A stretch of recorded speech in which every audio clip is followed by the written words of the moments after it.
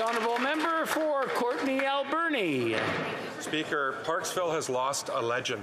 Phil St. Luke was lovingly known throughout the community as Flyin Phil, and he brought joy to all who knew him, and most people did, whether through a wave during his daily walk through the streets of Parksville, through working with him as a community volunteer, cheering him on during the annual Canada Day Parade, or chatting with him at a local coffee shop or at community events. Flyin Phil represented the very best in humanity, and his kind and loving and uplifting spirit is greatly missed. He succumbed to cancer in January at the age of 70, and our community will gather to celebrate his life next month, and funds are being raised for a public statue so his spirit will live on. Rest in peace, Flyin Phil.